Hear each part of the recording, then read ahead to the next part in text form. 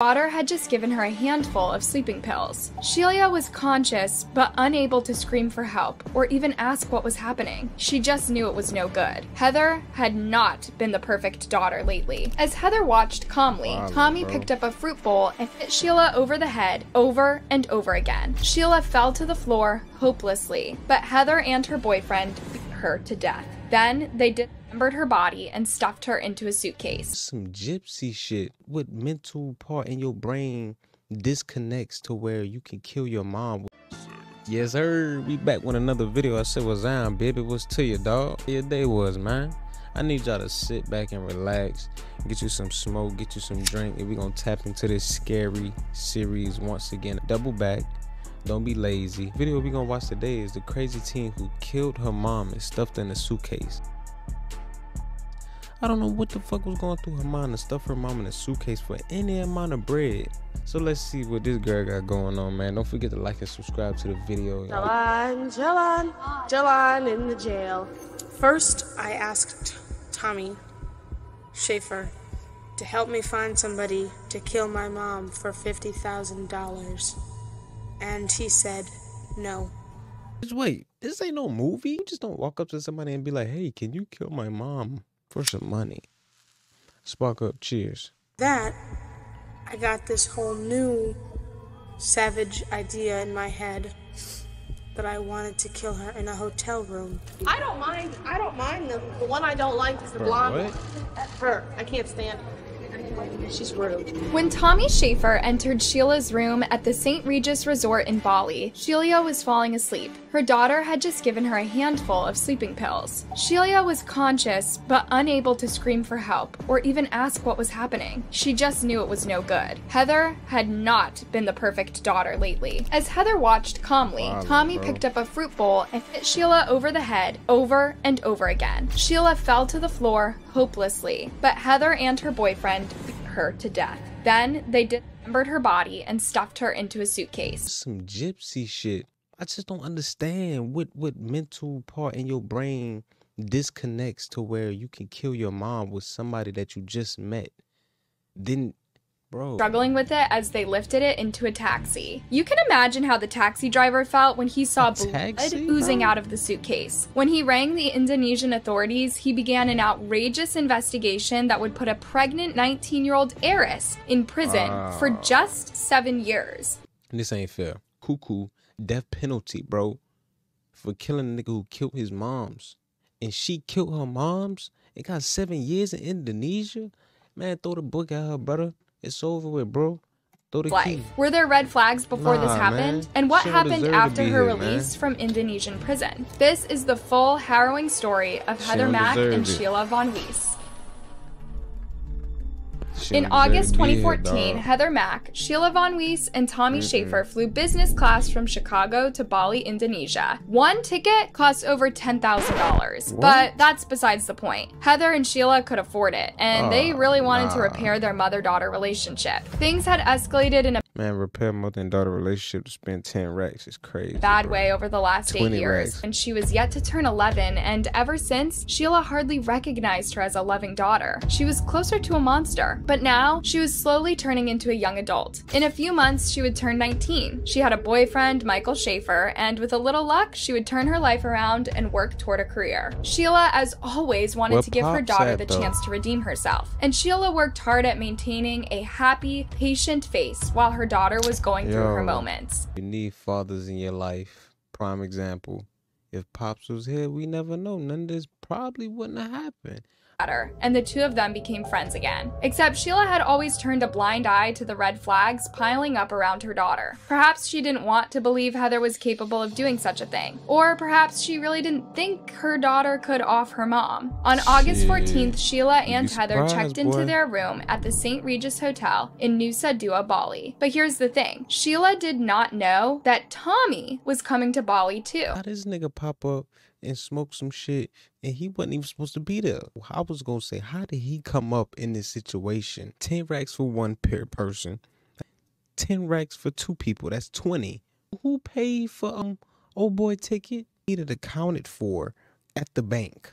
That would have been a red flag right there before we went. Whoa, where does 10,000 go?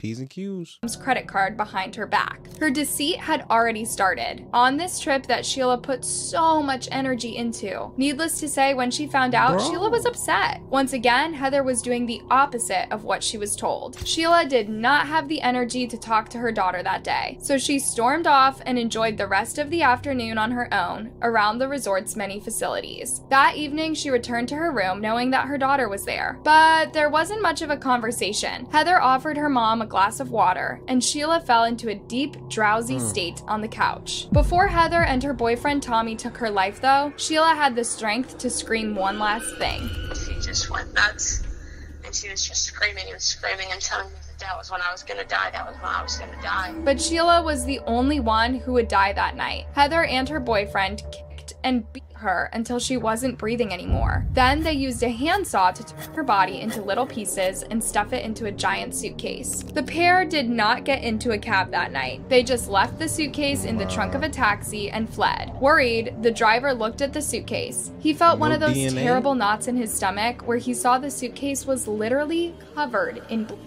It was still oozing out of it into his trunk. So he drove as fast as he could to the nearest law enforcement station. Within an hour, the body in the suitcase was identified as Sheila Ann Von Weiss, and her killers were identified as her daughter, Heather Mack, and her boyfriend, Tommy Schaefer. The authorities had their names, photos, and ages, all from their hotel reception. How did you think you was gonna get away? You didn't use no gloves, and you just decided to leave.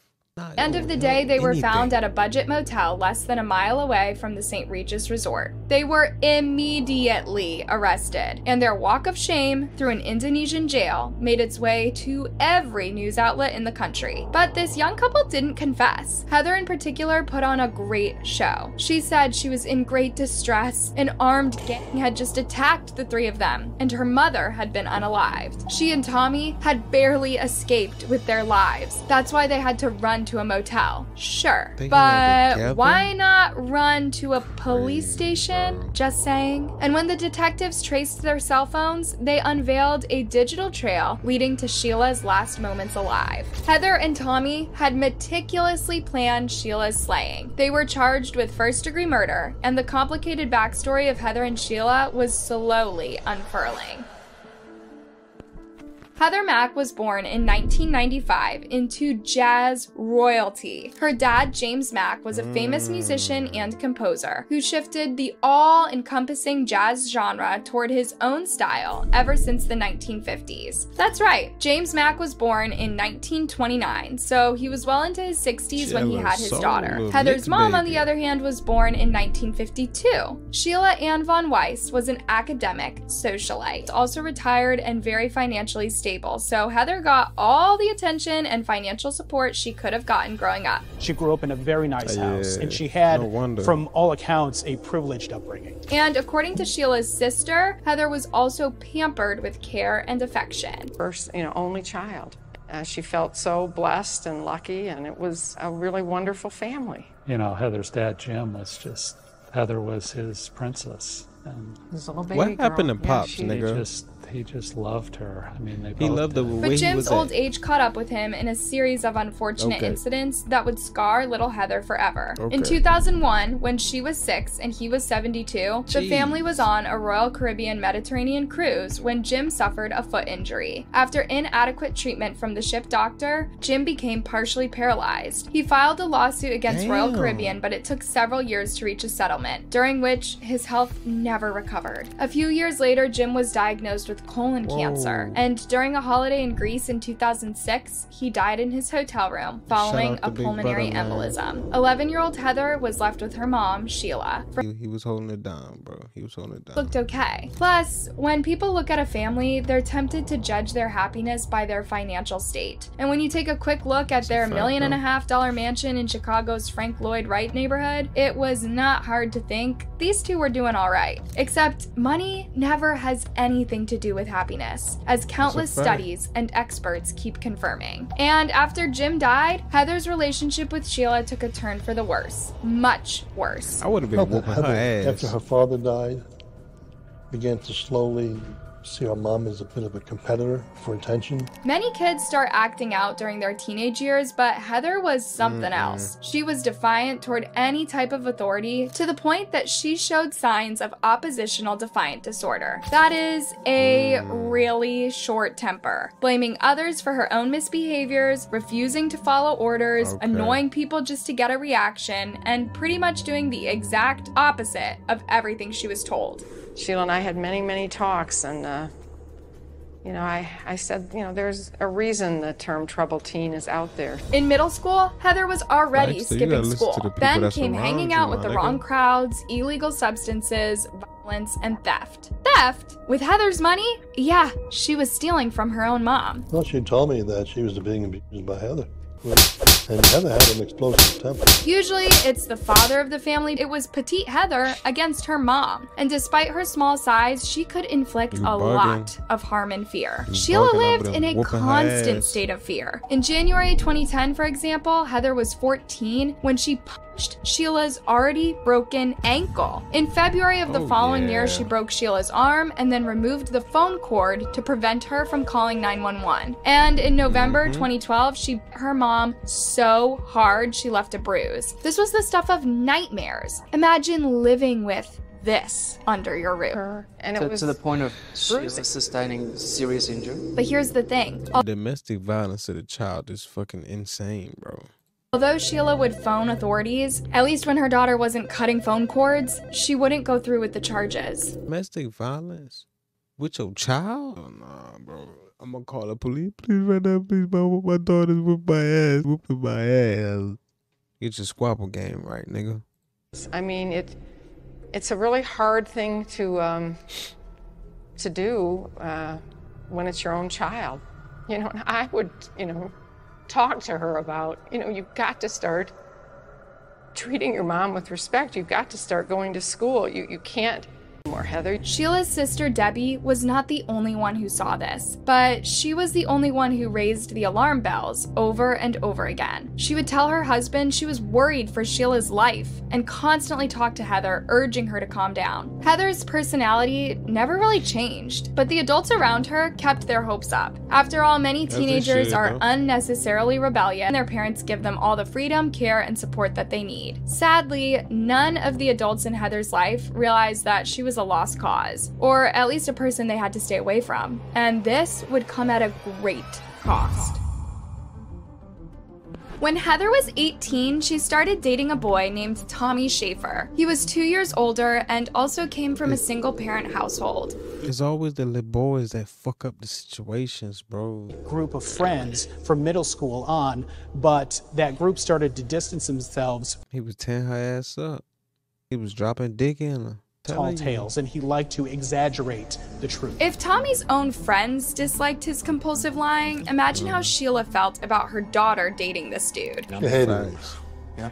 She thought he was a bad influence. So it's safe to assume Sheila's world crumbled when Heather brought him along to Bali on her stolen credit card. And it would get worse than that. Heather proudly told her mom she was pregnant with Tommy. This meant two things for Sheila. First, there goes her daughter's chance at a college degree and a respectable career. Or at least there would be a significant delay to it. But Heather never seemed motivated by that idea in the first place. Second, she would father a child to a young man Sheila despised. A compulsive liar with a similarly short temper and a bad crowd was not going to be a good dad. Sheila knew. Sheila and Heather fought through the night about this. There was no resolution. Heather was not going to end the pregnancy, and Sheila did not know what to do with her daughter. She didn't want her stealing from her anymore. She didn't want any more DV from her, and she sure as day did not want Heather to have this baby, only to show it the same kind of abuse. But Sheila did not know that her fight was in vain. That night, she would lose her life to Heather and her boyfriend. Less than 24 hours later, Indonesian authorities began uncovering the nasty texts between Heather and Tommy, sent over the previous months. Sheila's demise had been planned down to every detail, except the plan wasn't very bright, not the killer's. This is what Tommy wrote to one of his friends 6 months before his trip to Bali. So that bitch Heather is crazy, huh? She asked me to do something really insane. She asked me to find someone to kill her mom for $50K. And when Tommy couldn't find a paid assassin, the teen couple resorted to unaliving Sheila themselves. This is what Tommy wrote to Heather weeks before Bali. Does she swim? Plus a bunch of emojis suggesting that they drown her. How did these two think that they wouldn't get caught? Also, Tommy—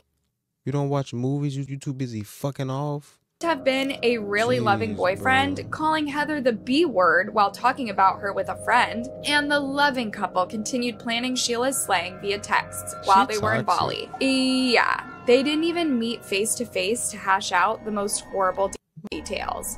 Heather and Tommy were text messaging back and forth after Sheila and Heather had gone back to their suite. In one text, Heather wrote that she would try to unalive her mother with her own hands. This followed. Tommy, try your best. Can you whack her in the head with a big-ass bowl? Heather, can you? Tommy, yes. Come in the hallway right now. This is Tommy with a fruit bowl hidden in his shirt seconds before he entered Sheila's room. Tommy hid in the bathroom while Sheila was slowly falling into a deep sleeping pill-induced sleep. Meanwhile, he and Heather were still texting. Among their last texts was an attempt to make Sheila look like she was drunk when she slipped and fell, hitting her head. But then a simple question. Why did they beat her to death and— You gotta think, bro. If you want to be a criminal, you gotta be smart. Remember her body. If taking Sheila's life wasn't disgusting enough, watch Heather's attitude following her arrest. Get the fuck out of here. They thought he was gonna— She enjoyed the attention, and while Sheila's family was in shambles, she showed zero remorse. Their hearing was straightforward. With so much evidence against them, Tommy and Heather could not talk their way out of this. However, their sentences were more lenient than those that they would have received in the US. Tommy was sentenced to 18 years behind bars, while Heather received only a decade. According to her attorney, Heather did show remorse once she was off camera. We're asking her, don't you feel sorry for your mom that she already gone? Yeah, I did. And she's crying at the time. It goes to show you how fucked up the world is. Ain't got nothing to do with the US. The US is fucked up. I ain't gonna lie. Y'all locking niggas up 20 years for some bud. Not equivalent to murder, but yeah. Niggas get out for murdering niggas in the US. Can this bitch gonna go to jail for 10 years? Niggas also be getting the book and the death penalty though, bro. Especially for some shit like this in the US, man, you going to jail for life. Knitting, you going to school, you doing all that prison shit for sure. Orange is the new black indeed. Get your bunk ready for killing your my dudes. Purposely texting and everything is lined up and you laughing and acting like it never happened. You're fucked. Throw the book at the bitch, man. Interviews and post videos on her social media. Yep, she was allowed a smartphone inside prison. Jalan in the jail. She also spoke very openly about her plan to unalive her mother. First, I asked Tommy Schaefer to help me find somebody to kill my mom for $50,000. And he said no.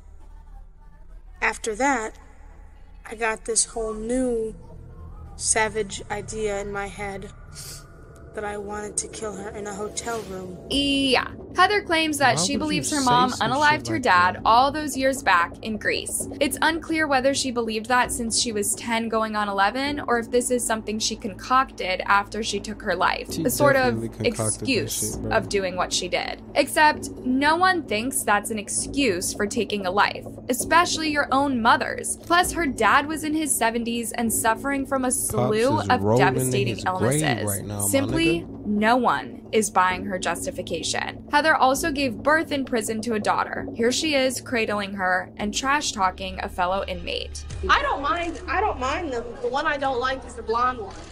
Her. I can't stand her. She's rude. Heather was allowed to raise her daughter in prison, to the shock of her family back in Chicago. They would have preferred the little girl to have a more normal, safer life with them. In 2021, Heather was released from prison for good behavior. She had served just under 7 years. But she was not free yet. As soon as she landed in the US, she was handcuffed and taken in by the FBI. In the summer of 2023, she pleaded guilty to 1 count of conspiracy to commit murder. She will be serving 26 years in a Chicago prison. Tommy is still— should have kept your ass in Indonesia fucking with them people. But you want to bring your stupid ass back to the US? Still didn't learn your motherfucking lesson. Obviously you don't know.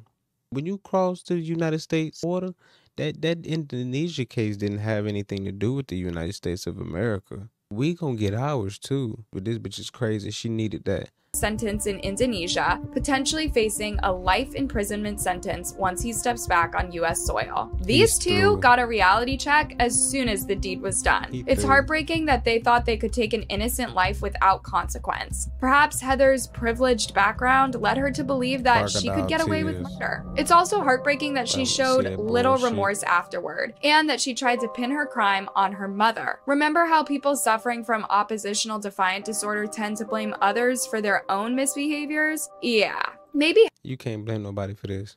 You cannot blame anybody else for this. There's no fucking way in God green earth you gonna put this on nobody else. Gypsy, the only person that got off for that, because her mama literally lied to her. Heather was never diagnosed. Maybe she needed therapy or pills. Maybe her misbehaviors were cries for help. But this is just speculation. Her poor family was at its wit's end for years, and nothing could have prepared them for Heather's last violent act. Thankfully, it will be a long time before she's out on the streets again. Let's just hope she and Tommy can be rehabilitated and that Sheila's family are able to live a normal, happy life. Hey man, appreciate y'all watching this with me, dog. Don't forget to like and subscribe. Back with another one soon, baby. Yeah.